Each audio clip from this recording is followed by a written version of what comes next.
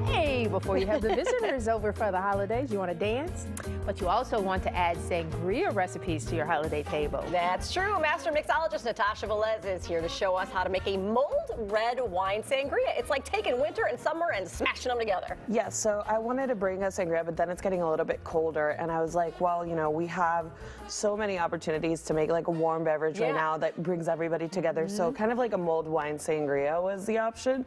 I decided to use spices from Spice House, which is local here to Chicago. They have a mulling spice set that works perfectly. You don't have to like source what's the perfect balance between what. We have Iichiko shoshu, which we talked about before, but this is Japanese spirit. It's a Japanese spirit. It's native to Japan. We're using the lower ABV today to kind of like bring a little bit of a balance. We don't want to make it super boozy. Like it's a punch, essentially, right? Yeah. So you want to make it something that you can enjoy the whole night and not be like, you know, leaving the dishes out. And you don't want to drink too fast. And sometimes when you got the higher alcohol and the fruit in there, it's like, oh, this is delicious. Yeah, but I also wanted to give it a little bit of a spike, so I added aviation gin. I think that these two work perfectly because those Indian sarsaparilla, the lavender in this, and then you have like the umami, the turo barley in this. I think it just works perfectly with wine and all these mulling spices, right? Okay, and what type of wine did you use? I'm using a Pinot Noir just because I wanted something a little bit more on the softer side. Normally sangria will call for a Rioja since it's like a Spanish type of a punch. Okay. But so how do we get started? So I use a whole bottle. And you're using, now do you normally do this in like a slow cooker like this, or do you can do it on the stove too, right? So you can do it at the stove. I use a slow cooker just because it keeps it warm, and I don't put it on any other setting than keep warm. So got it. And also then it takes up, you don't have to worry about taking up counter or space on the your cooktop. On your cooktop, because at this time you're like making everything, right? Yeah. So I use that, a whole bottle. I use a cup of the shoshu. It's ready. What's the cup?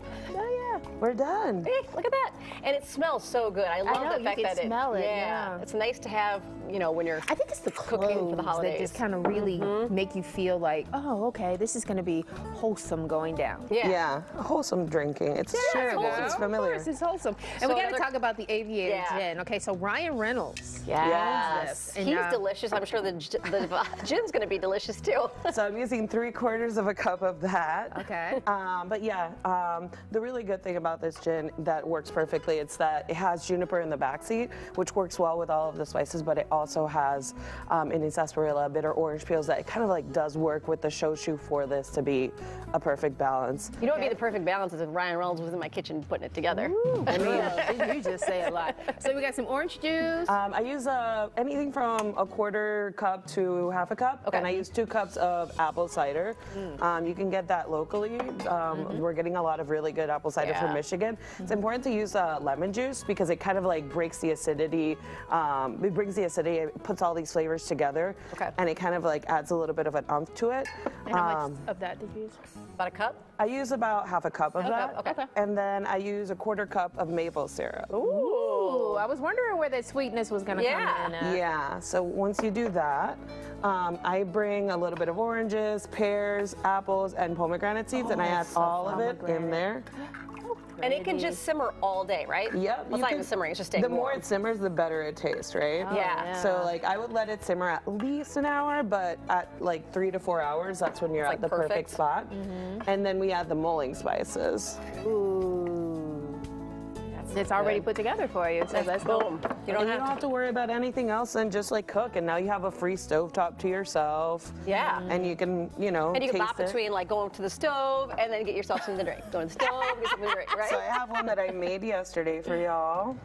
And I love this. This is yeah, so and you cool. can have like different ways of presenting it. I love garnishing my oranges with some cloves. I add some cranberries. You can add pomegranate seeds. I also like adding cinnamon because it keeps changing the flavor in there.